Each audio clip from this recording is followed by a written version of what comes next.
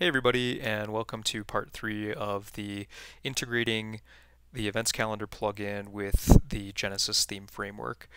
In this part of the tutorial, I'm going to go into customizing breadcrumbs, working with customizing some sidebars, and other miscellaneous little tweaks. So let's get to it. The first thing is I'm going to go to my events page where I've got the calendar view set up, and as I showed you before, the breadcrumbs are not looking too good here. I've just got a home link / and then it's actually showing the title of one of my events that I've got in the calendar, so that's totally wrong. We're going to correct that, and I'll also just quickly set the layout for this page, so getting it so it's full width and we get rid of this sidebar.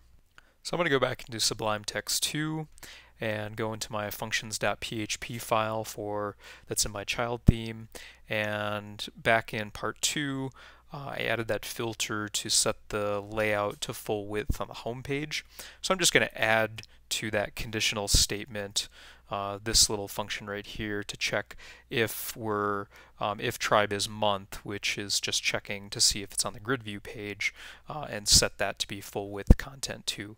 So I'm gonna save that and go back to my page, refresh, and it is full width. So that looks a lot better than it did before. The next thing we want to do is clean up these breadcrumbs. So I'm going to go back into Sublime Text 2, and if I go into the Genesis parent folder and into the lib folder and in classes, I'll find a file named breadcrumb.php, and if I open that, this file contains the class for the breadcrumbs in Genesis. And all I'm going to do is select all the contents of the file and copy them, and then close the file, and then I can close the Genesis parent theme folder. And within my Genesis child folder, for organization's sake, I'm first going to create a new folder, and I'm going to title that or label that includes. And in includes, I'm going to right click again and select new file, and that's where I'm going to put this new file breadcrumb.php, and in that new file I'm just going to paste what I copied before and then save. The next thing we need to do is go back into the functions.php file, and above where I'm setting my custom layouts, I'm just going to add some spacing there and then paste in this line where I'm going to require my breadcrumb.php include, which will include that file in the theme and allow us to use it however we want. Alright, and next I need to start editing some of this stuff to make it our own custom breadcrumb class. So to start out, go to the top of the breadcrumb.php file that you created, and on line 23, change Genesis breadcrumb to custom breadcrumb. And the next thing is on line 462, change Genesis breadcrumb to custom breadcrumb. And the next thing is on line 467, change where it says Genesis breadcrumb to custom breadcrumb. And the next thing we want to change is on line 474. We just want to change Genesis here to custom. And on line 474, I'm basically just going to copy this add action call and create a new line right below that and paste in and change this from add action to remove action, and make it so this actually is going to remove the Genesis do breadcrumbs function. Alright, so just a couple more things. On line 488, change this to custom do breadcrumbs, and then scroll down a bit further to line 515 and change this to custom breadcrumb, and then save your changes. Okay, so let's go back to that breadcrumb.php file and let's start modifying it. The first thing I want to do is add a couple arguments that we'll be able to use for the breadcrumbs. So um, within this default arguments statement starting on line 51, right after the list separator argument, add a new line and add this line where I'm setting the argument events underscore root underscore link, and the value is this link where I'm basically getting our events link, which is whatever the link is for our main events page. It could be the list, it could be the calendar, either or. And then I've got just a standard HTML title here, and I put in the main events calendar page. Change that if you want to whatever you want, and then the text for my link is just events. And what I'm going to do with this events root link is I'm just going to use it as kind of the in between the home breadcrumb link, then events, and then whatever comes after that. So that's what that's for. And then I'm just going to create two more labels within this labels array.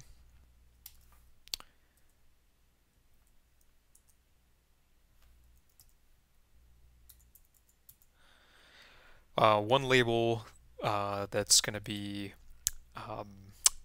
the main events calendar page, and another label that's going to be the main events list page. Okay, next I'm going to search for a function called getPageCrumb, and that's the one I want. On line 188, it may be on a different line for you, so just do a search in the code and get to this function, getPageCrumb. And basically, this is the function that's used for breadcrumbs on pages. And all I'm going to do is, after this first conditional statement, right in between here, I'm going to throw in a bunch of code that I've got for the Events Calendar plugin. And these are basically just a bunch of else if statements where I'm checking to see if we're on the main calendar page or calendar category page or the main events list page, single events, single event days, and this should actually say single venues for the venues page. And let me just go through this code and kind of try to explain it. So the first else if statement, I'm just checking to see if we're on the main calendar page, and then I'm setting the crumb variable to the events calendar label argument that we set in the last step. And that's where these labels actually come in really handy, because I'm using them in a couple different spots. The next item for the calendar category pages, I'm pulling in that events root link argument, and then I'm adding a separator in between that, and then I'm displaying the just the standard taxonomy label that's actually set up for this breadcrumbs class, which I didn't even customize.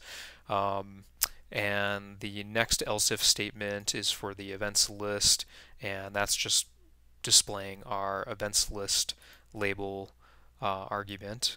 And the next else if statement is for single events, and that basically just uses that events root link, so just that events link that will take people back to your main events page, and then the single post title of the post, which will be the title of your event.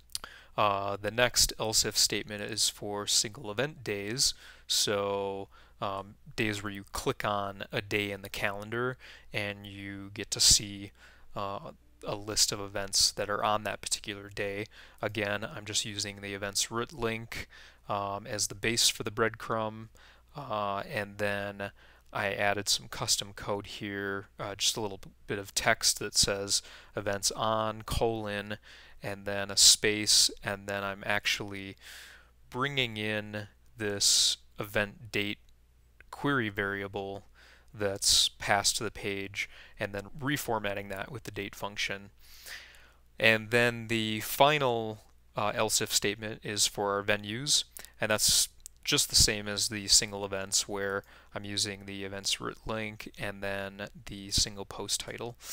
So go ahead and save your changes at this point, and if you go back to your calendar page, and let me get the Chrome Developer Tools out of the way and refresh, now the calendar page displays our events calendar label that we set up, the main events calendar page, which you can change if you go back to the breadcrumb.php file, and right up here in the label arguments, say you wanted to take out events, just so it's the main calendar page, save that, go back, and that change is reflected.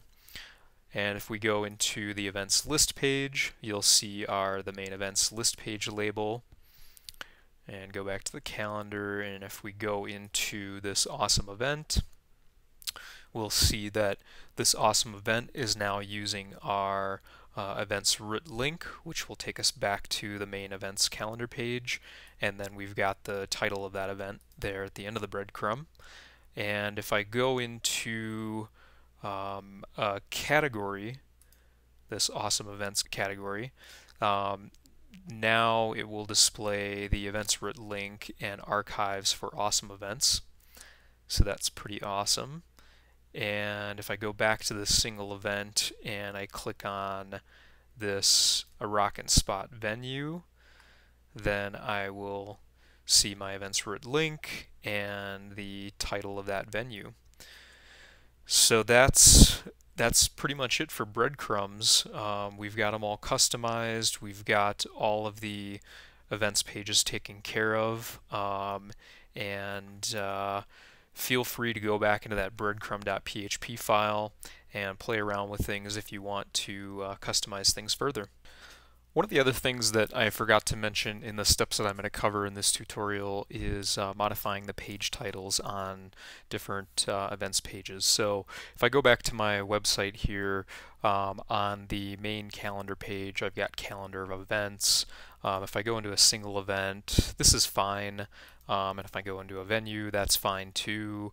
If I go into a specific events category, this is pretty okay, but I'll show you how to customize this. And if we actually go into our events list, I'll show you how to change this title here as well. So let's go back to Sublime Text 2, and I'm going to go into my functions.php file of my child theme, and right underneath the custom layout filter that we added before, I'm going to paste in this filter for filtering our post titles in Genesis. And basically all this does, it's kind of similar to what we do with the breadcrumbs, where we conditionally check what page we're on and then set the title for each page. And I've got all my titles set here, so just like for the breadcrumbs, I've got my main calendar page, calendar category pages, main events list, single events, and all the rest. And so for the main events, or for the main calendar page, I'm just going to use events calendar. For the calendar category pages, I'm going to use events calendar as the root, and then put just a little right quote in there, and then the single term title, which will just pull in the single events category title for that events category page.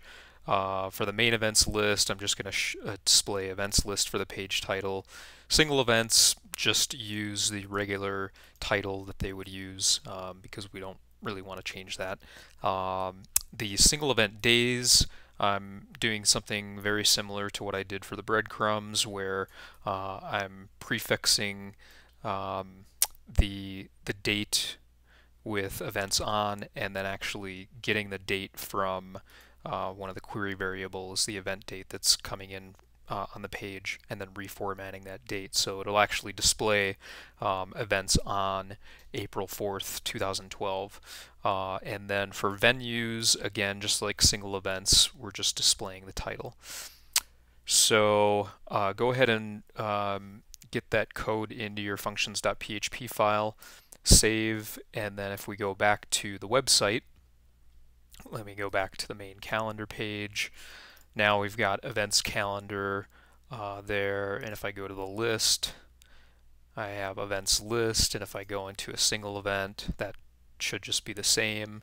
If I go into a category, I should have events calendar, and then the double arrow quote symbol, and then recurring events, the name of my category. And what else? Oh, if we go into individual days where there's events, so I've got an event right here on the 6th. It says events on April 6, 2012. So that is how you customize page titles in Genesis. Alright, I didn't have enough time to get into page sidebars in this tutorial, so keep an eye out for part 4, where I will go over customizing sidebars in Genesis and just a couple other miscellaneous things before we wrap up. Thanks for watching.